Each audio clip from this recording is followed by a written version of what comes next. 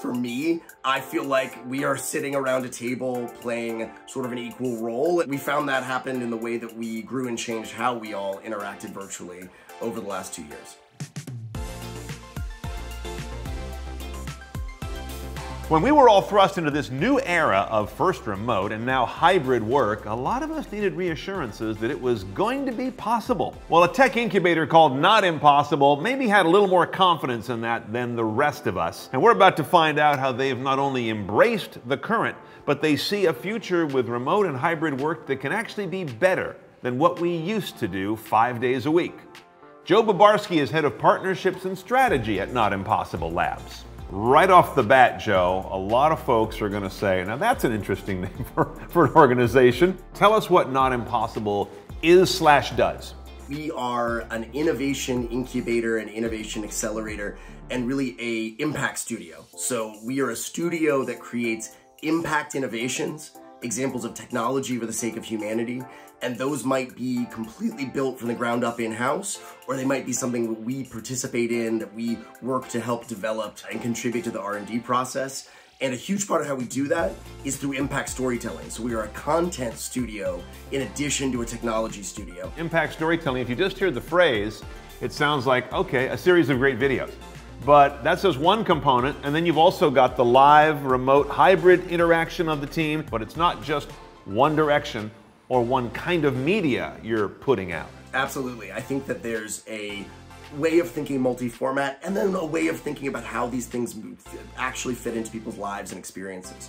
And sometimes people want a piece of innovation, inspiration, something that makes them connected with their workplace or their teams, feeling that sense of shared purpose, perhaps in a way that they can share. Sometimes we've benefited from it being a live stream where people are actually chatting and engaging, and there's that live interaction, something that feels very much missing when you're spending day in, day out working from home and not having that sense of collaboration. You're a company that has you do have a physical presence in Venice, California, right? Yes. Okay. Venice, beautiful, sunny Venice. Beautiful, Beach. quirky, Yes. one-of-a-kind Venice, California. But you also have always had, as I understand it, a pretty widely distributed team, right? Absolutely. So we have some team members around the country, around the world. I myself live in Washington, D.C. I've actually been here since 2017, so I was a virtual team member before it was cool. In some ways, personally, I have felt my team and my organization, our experiences have become leveled. We've all are meeting each other where each other are. That is, you know, a tough transition for people who suddenly they have to go virtual. For me, I feel like we are sitting around a table playing sort of an equal role and able to collaborate more and kind of intermesh more easily, connect a little more dynamically, and we found that happened in the way that we grew and changed how we all interacted virtually over the last 2 years. I genuinely think that this is sort of a sea change, that we're not going to see a sort of snap back to those expectations or perceptions that working virtually, it kind of puts you in an out group. I think that it's going to take a balance though, and the word hybrid is being thrown around now, around some people in, some people out, changing over the course of the week. I think that we're going to have to really be thoughtful and intentional around how we come together in person, how and when it happens, and the degree to which it is kind of a milestone event. Some places might really need to be in person a lot. I think other companies, we've seen companies like Twitter say you can be completely remote as much as you want. I still think there can be a lot of value in people coming together in person, and that's what I've been excited to see at Not Impossible, is us start to use these opportunities to bring people together as a way of building culture, of a way of creating real milestones throughout a year, and using that time, really taking advantage of that time that we're together. And that is still I think work needs to be done. But I think there's something to be said for when we come together in person, being able to put those computers to the side, to put those phones to the side, and actually be able to leverage what it means to be face-to-face. And when we do come face-to-face, however often that is for a given organization, I think when we go back to the remote, don't both halves of that equation make the other half better? I absolutely think that those kind of what we can build in terms of real human connection in person can make the way we work together virtually more effective. I also think that the way that we can flex in and out of our own lives and connect virtually can support your culture. I don't think we should perceive that somehow culture only happens in person. Culture, I think people have said, is like, it's not just what happens in the break room, it's what happens in the boardroom. Well, look at us now. Now we kind of spend our time around a virtual conference table, essentially, is the default format. So I think thinking about the formats that we interact, whether that's an in-person interaction or the virtual formats. When we all went virtual at Not Impossible, we started having daily stand-ups with the entire team. And that was a big ask of everyone, but it was really helpful to kind of get comfortable and figure out this sort of never been done before way of working that we were navigating.